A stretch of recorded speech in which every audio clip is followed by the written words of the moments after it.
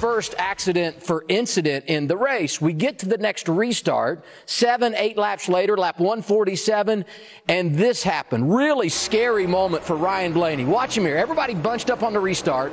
That 12 car shoots out of line, and he's going to go nose first into the inside wall where there's no safer barrier. Listen to this.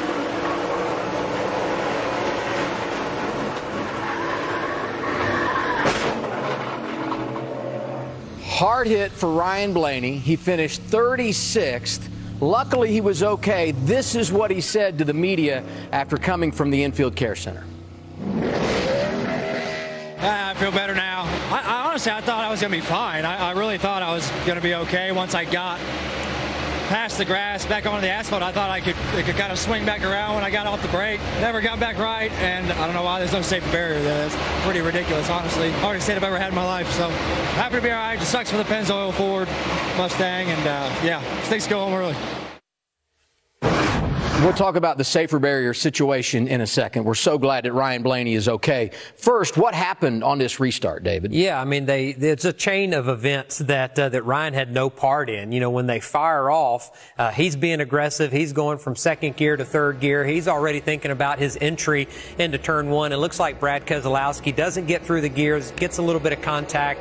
Ryan gets turned through the grass, and you can tell here that he almost has the car straightened back up, but he can't quite straighten it up, and he hits that wall head on. So unfortunate chain of events. And Ryan talks about it. Sliding through the grass, he thought he was going to be okay, and you can see where he releases his brake pedal, trying to get the car to turn back right and get onto the access road, Adam. But, you know, you look at that hit and you think, well, it's not that bad. He doesn't look like he's going that fast. And I want to remind everybody, it's not how fast you're going, it's how quick you slow down. And when he was about 125 miles an hour on the racetrack when he got turned, he slowed down to the mid-50s when he hit that wall, but he slowed down in a blink of an eye. And so an unfortunate set of circumstances that he even found that wall that didn't have a safer barrier.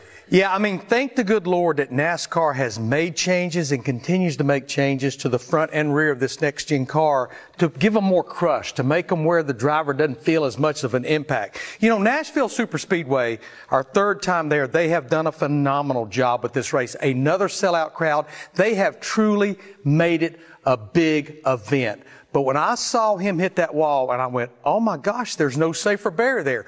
We are over 22 years into safer barrier knowledge. We know what we need. I don't need an expert to look at it. I don't need them to evaluate it. I don't need to read a press release to say we're looking into it. Put safer barriers in. We know there's challenges at road courses. We're not going to have safer barriers on every wall at Chicago this week. We know we don't run them at the Bristol Dirt Race. But we should not here in 2023 be at any oval, Martinsville to Talladega, without safer barriers on every single wall inside and out. I am a big believer in that. Safety first. Unexcusable. No doubt, safety first, and we're just glad that Ryan Blaney is okay after that hard hit last night in Nashville. Hey, race fans, thanks for watching our video. For all NASCAR on Fox News, content, and the best clips from Fox Sports, be sure to follow and subscribe to our channel.